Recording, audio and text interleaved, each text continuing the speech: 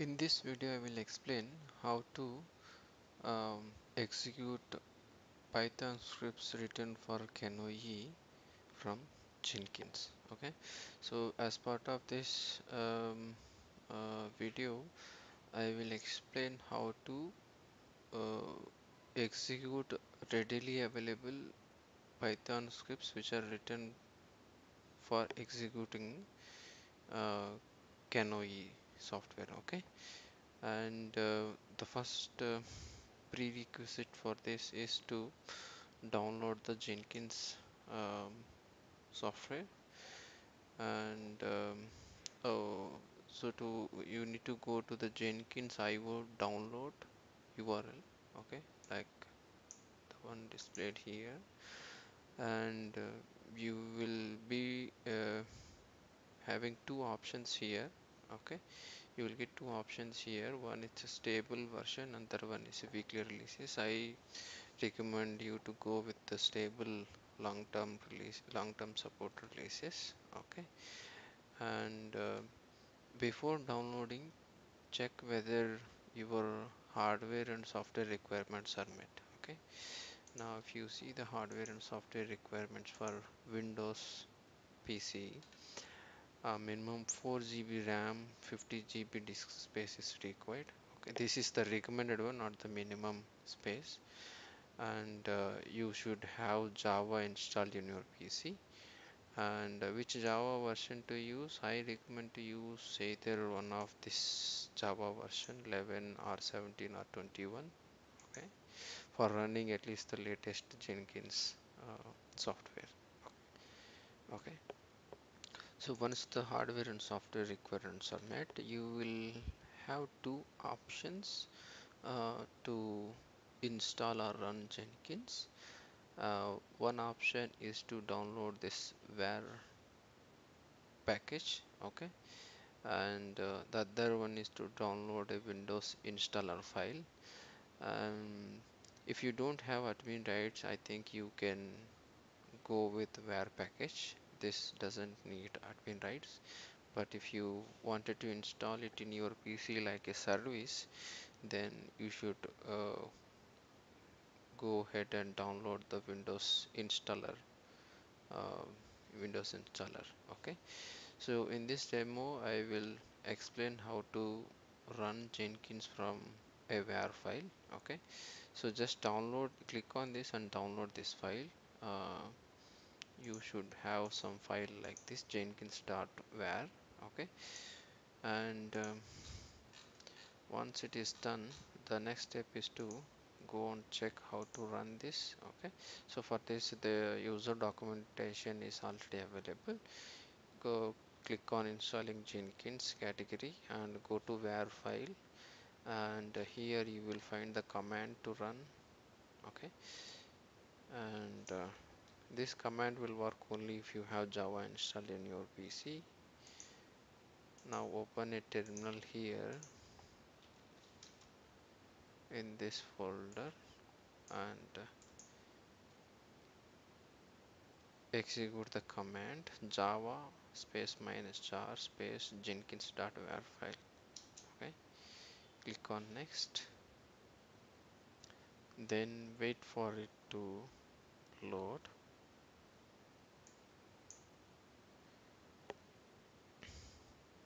Okay, now this is ready. Now you can open Jenkins from this page.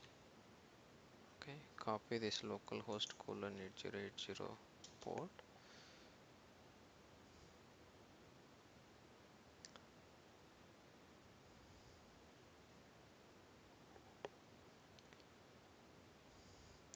So first time when you are running, it will take some time. Okay, so once it is loaded, it will ask you to input a password, administrator password. This password will be available on your terminal itself. You can copy this password. Okay, now you can see this is asking for a password. Enter password, continue, not required. required. Then you go ahead and install the suggested plugins. So this plugin installation will take some time. I'll pause video here and then I will be back once this installation is done. Once all the plugins are installed, uh, you will get a window to create the first admin user. Okay, here let me create the admin user.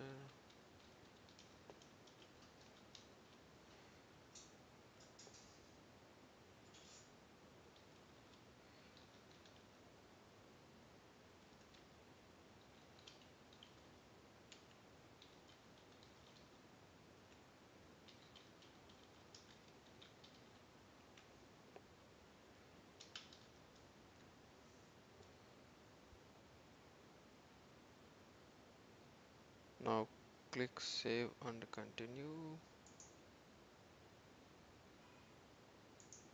So here you can set up the Jenkins URL. Uh, so here instead of localhost you can give your PC host name or IP address so that you can also access this from other PCs when it is running. Okay, for now I will keep the URL as localhost colon 8080 as a port number. Now save and finish. So once everything is done, you are ready to start using the Jenkins. So click on start using Jenkins. It will load you the dashboard. Okay, so in dashboard you will have options to create the first job or configure the cloud or do something else with your Jenkins instance. Okay, so for now let me add some plugin. Maybe, yeah, first we will add the job and see how to. So for for creating a new job, okay, you will have option like create a job here with this plus symbol, or you can go and click on this new item in dashboard. Okay, then the then you need to enter the first job name. Maybe I will name it as CANoe demo job, and I wanted to create a pipeline job. You can see it's what is the use case of pipeline job, and it's up to you. If you are already familiar, you can create any type of job as required. Okay, now I will select pipeline and then click OK. It creates the first job. Okay, then you can enter the description of your job, maybe CANoe demo job, and all these are options given for you to integrate with a lot of tools. Okay, so here you can see you can also have a GitHub project, and you can have multiple options for triggering the builds. Okay, and the main part here is this pipeline script, and so when a new pipeline job is created, by default the script will be empty. You can try some basic examples from this. Okay, and let's say hello world, save. Okay, just check whether this newly created job is working fine or not. Okay, now click on build, then the first build will be triggered, and just see whether it is working fine. Okay, now you can see here the build is successful. Okay, so now let us go to the configuration of this job, because in pipeline script we just entered, we are trying to build only hello world. Okay, now our aim is to trigger the scripts, um, Python scripts written for running CANoe.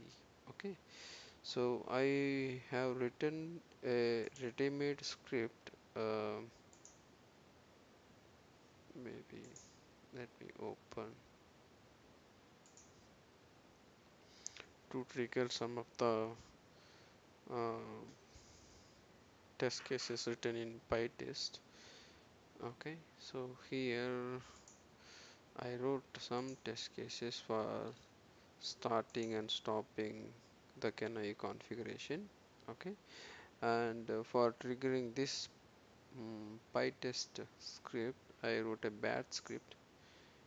Maybe you can have a look into this PyCANoe repo to see what is written inside it.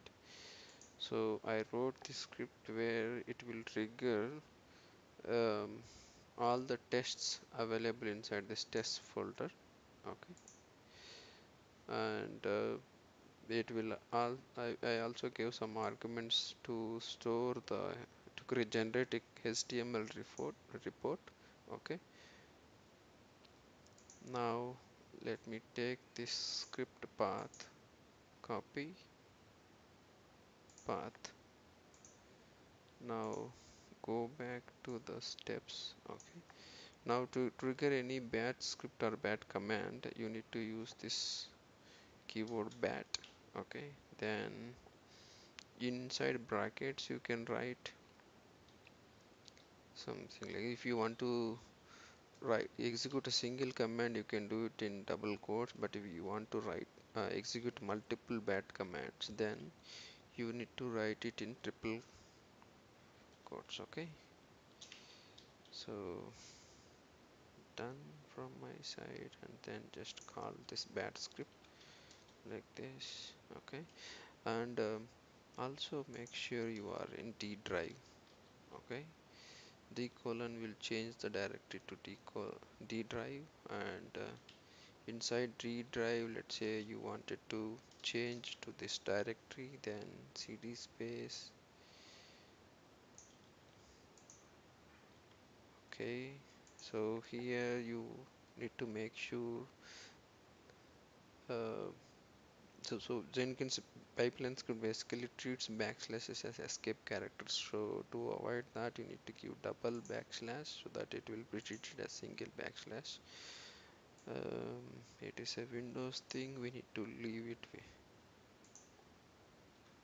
Okay, now you can see I am changing it to D drive, and then inside D drive I'm changing to this folder where my scripts are present. Okay, from there I'm executing this script, bash script, and inside this bash script I am triggering the PyTest um, cases. So it is not mandatory that you need to write a bash script and then from there you need to trigger the uh, Python test cases whatever you've written for CANoe. So it is also possible you can directly trigger this command. Maybe I will show you. So only thing is if you write a bad script, then here you can write lot of things like activating the Python virtual environment available in your PC. All this stuff will be automatically taken care. But if you wanted to execute this test cases which are written for CANoe directly in pipeline job, then you need to also take care of activating your virtual environment. Okay, so since I have a bad script readily available, let me go back. Okay, save, build again. Now your job should start. Go to console output and check the output. Here you can see uh, this is triggered, and then PyTest automatically detected two test cases which I have written in the PyTest file. Then it started executing. Let us wait for it to complete.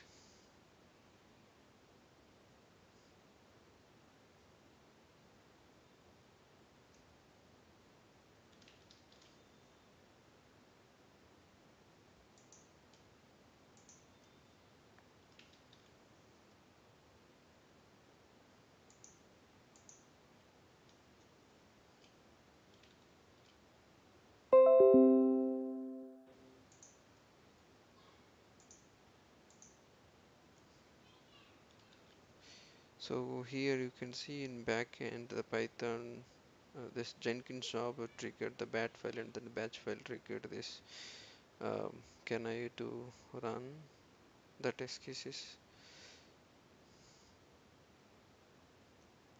Okay, so here you can see the test cases are executed successfully.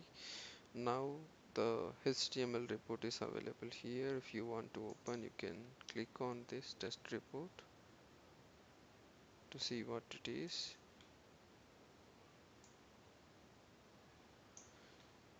Open this report. You can see the two test cases are executed, and this is the test result. Okay, this is the other test case which got executed.